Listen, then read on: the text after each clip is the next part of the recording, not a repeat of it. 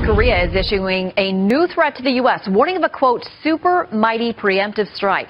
This comes after Secretary of State Rex Tillerson said the White House was looking to put more pressure on the regime. This is a constantly developing story minute by minute.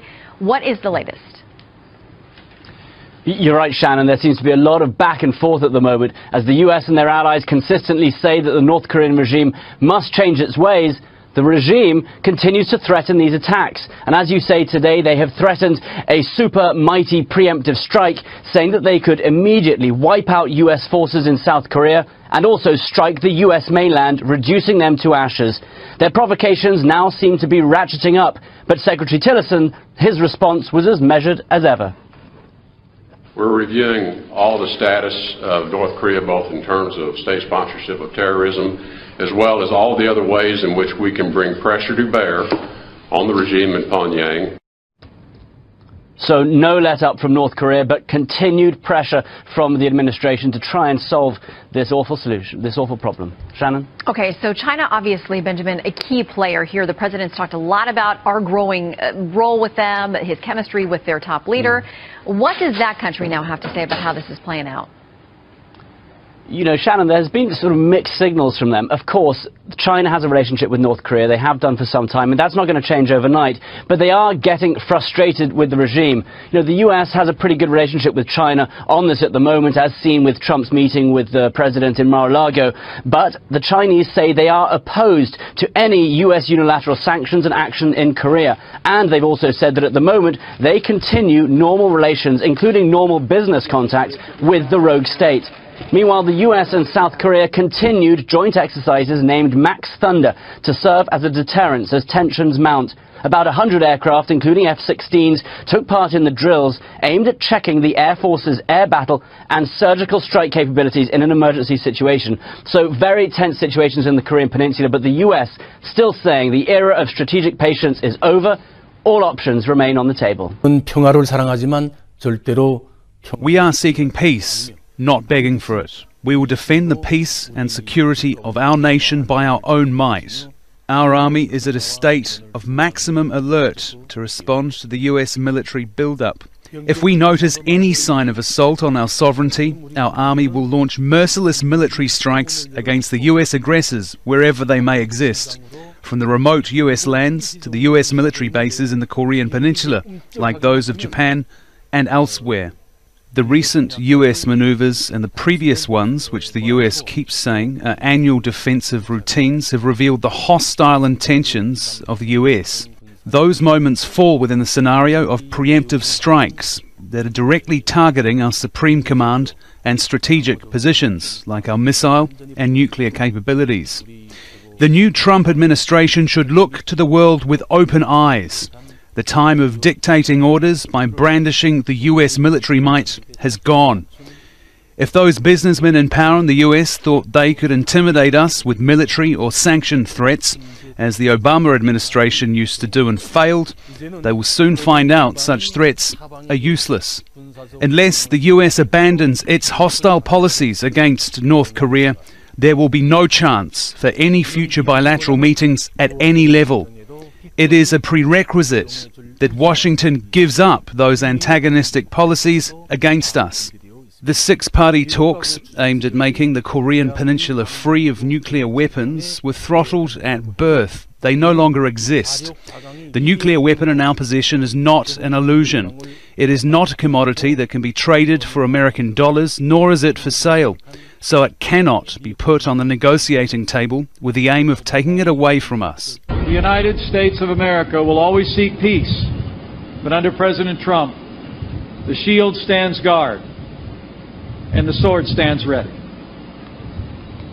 Rest assured, under President Trump's leadership, the United States will continue to protect our people and our allies and to strengthen the bonds between us today, tomorrow, and every day that follows. History will attest the soldier does not bear the sword in vain.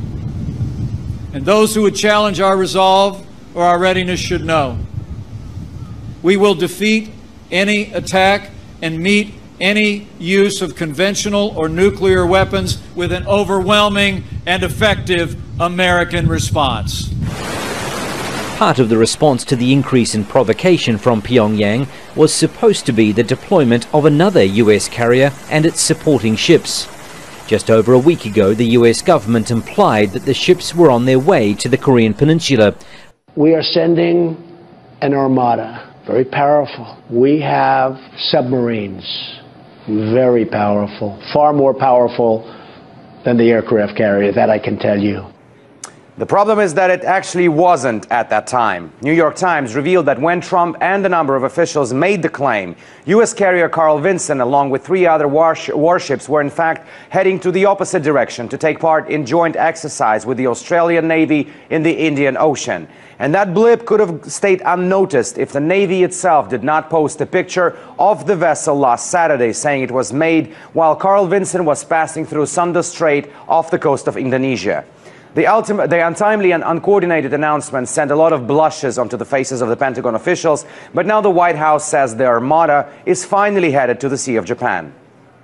I believe that he might have spoken too quickly on this location of the vessel before it was actually arriving. The President said that we have an armada going towards the peninsula. That's a fact. It happened.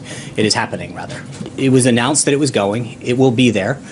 We were asked simply a question on that. I think all other questions should be asked of the Department of Defense. But in Pyongyang, the propaganda continues.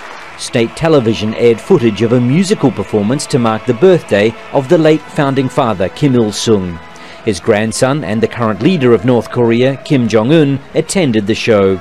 It ended with mock footage of missiles flying over the Pacific, striking the United States and engulfing it in flames. Meanwhile, an amateur video footage filmed in the Russian Far East went viral online, showing redeployment of Russian troops onto the border with North Korea. The Kremlin said through its spokesperson Dmitry Peskov on Monday that only a coordinated international effort would be the right way to solve the Korean crisis peacefully, noting at the same time that Moscow was highly concerned with what was happening on the Russian Far Eastern border.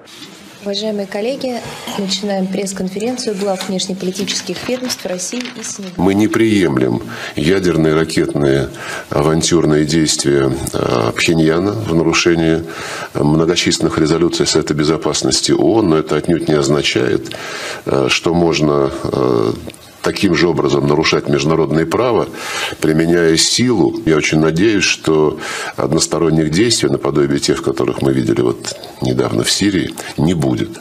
И что Соединенные Штаты будут следовать той линии, которую президент Трамп неоднократно озвучивал в период своей предвыборной кампании.